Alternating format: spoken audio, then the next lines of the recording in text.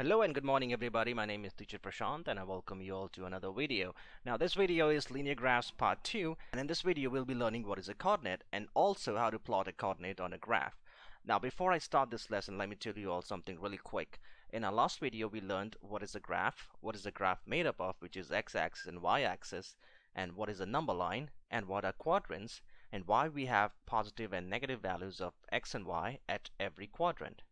Now if you guys want to dig in a little bit more into the basics of the graph, I will put the link of the video on top of your screen so that you all could just click and learn more about graphs.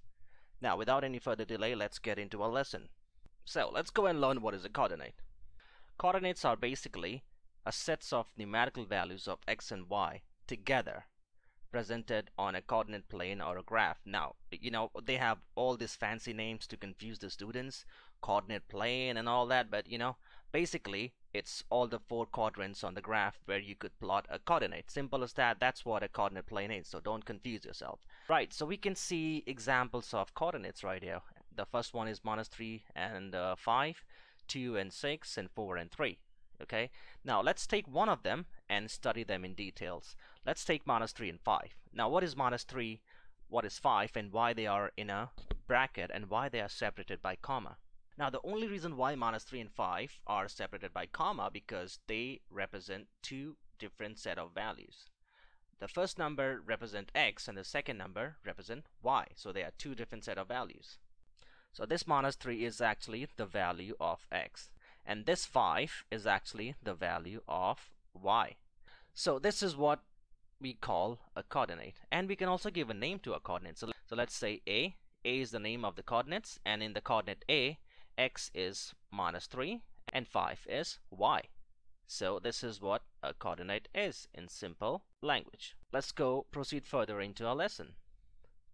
Now this is the right time to ask you all, what is a coordinate? So in simple words I can say that coordinates are visual representation of data set which is a value of x and a value of y on a graph. And if you guys don't know, they are also called ordered pairs. Now let me explain you the reason why they are called ordered pairs. Now let's just focus on the word ordered first.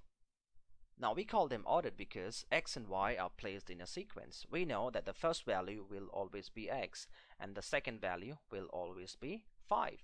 Now since this pattern is followed when we write a coordinate, we can say that they are ordered or they are in a certain kind of sequence. Now why do we call them pairs? We call them pairs because the values of x and y are always given in a pair, in a set.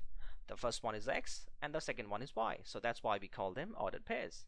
That's simple and easy. And now we know what is a coordinate. Okay, so what is a coordinate? In my simple definition, I can say any location or point on the graph which represent a value of x and a value of y together. That's what a coordinate is. Let's just keep it simple. So as we can see right here, our coordinate A has two values, -3 and 5. So -3 represent x and 5 represents y. So we can say the coordinate A represents two different set of values. I don't know how you guys feel about this, but I feel it is super easy to learn what is a coordinate. So now we are done with the topic coordinate. We all know what a coordinate means.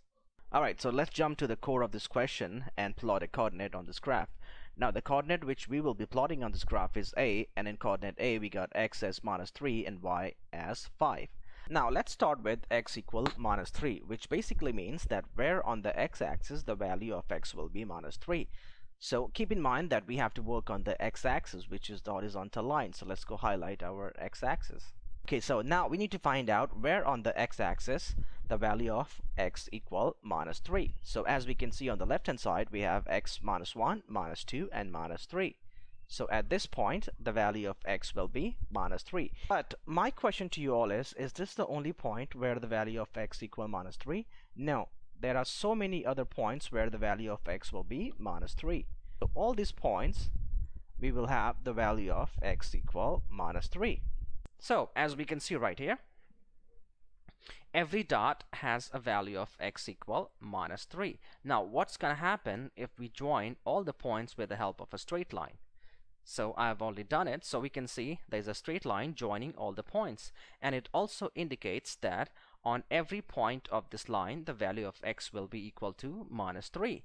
So we can say that this line is x equal -3.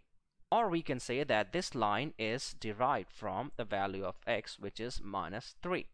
So we are done with x equal minus 3. It's time to move on to y, and our value for y is 5. So we do the same thing what we did with x, but not on the x-axis. We will do on the y-axis because we need to find the value of y. Okay, so since our y-axis is highlighted, it's time to find out the value for y. So the value for y is 5. So we need to find out where on the y-axis the value of y equals 5. So we can start from 0, 1, 2, 3, 4, and 5. So we can say that at this point the value of y equal 5. Is this the only point where the value of y equals 5? No, there are so many points where the value of y equals 5. And I'm going to mark every point which has the value of y as 5. So we can say that every point on this line will have a value of y equals 5. That is why we call this line as y equal 5. The same thing what we did with the x-axis, we just find a straight line where every point which lies on that line equals to the value of minus 3, which gives out the line equal to x equal minus 3. And we did the same thing with y equal 5. We drew a line on which every point would give out the value of y equal 5. That's why this line is called y equal 5, because it is derived from the value of y, which is 5. So x equal minus 3 and y equal 5. Now we have both our lines drawn. So how do we find our coordinate? Now, since we all know that where these two lines come from, let's go draw these two lines on a new graph, which I've already done. So this blue line is y equal 5 and this yellow line is x equal minus 3. So how does this help us to find our coordinate? Now our coordinate will be where these two lines intersect. So as we can see right here, this is the point where these two lines intersect. This is the point where these two lines intersect. So what is the value of x at this point? Since we all know that this point lies on the line x equal minus 3 itself. So not just this point, any point on this line will give out the value of x equal minus 3, including this point. So we can easily write at this point the value of x will be minus 3. What about the value of y? Now this point also lies on the line y equal 5. And not just this point. Any point on the line y equal 5 will give out the value of y equal 5. So that's how we find our coordinate. It is done. Our coordinate is found. So this point is our coordinate A. So let's write coordinate number A. Now let me just take every line away because we don't need these lines because we have already found our coordinate. So let's take these lines away. Now this is our coordinate A. Let's go back and study what is a coordinate. So coordinate is any point or location on the graph which represent a value of x and y. So as we can see right here, we have this coordinate A which represent x as minus 3 and y as 5. We can say that this coordinate has a combined value of x and y together, which makes this point a coordinate. Thank you so much for watching, and before I end this video, I just want to tell you the topic for our next lesson. The topic for our next lesson will be plotting multiple coordinates on a graph based on given set of data, which is x and y. Consider subscribing if you are interested in more future maths content, and please do hit a like on this video if it was of any help to you. Thank you so much, and I'll see you guys again. A very goodbye from Teacher Prashant.